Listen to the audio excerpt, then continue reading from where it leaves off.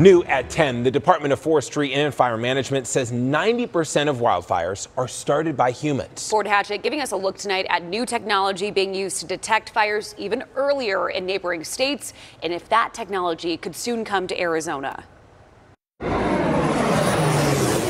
We've seen it here in Arizona and across the nation. More than 25,000 wildfires decimating 140,000 acres just this year. Now a new product aims at detecting fires earlier. So we've developed a system called N5 Shield, and it includes a network of ground-based sensors that detect gas, particulates, chemicals, and heat.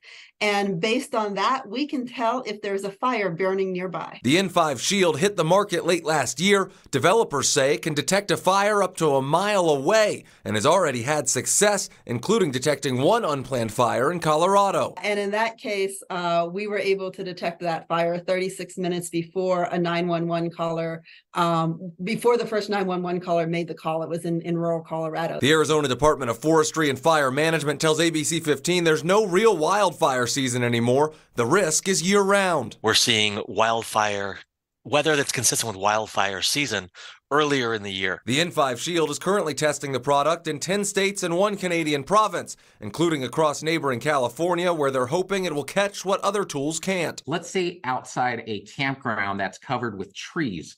Maybe a camera that's perched up on a mountain can't see the fire until it gets real big.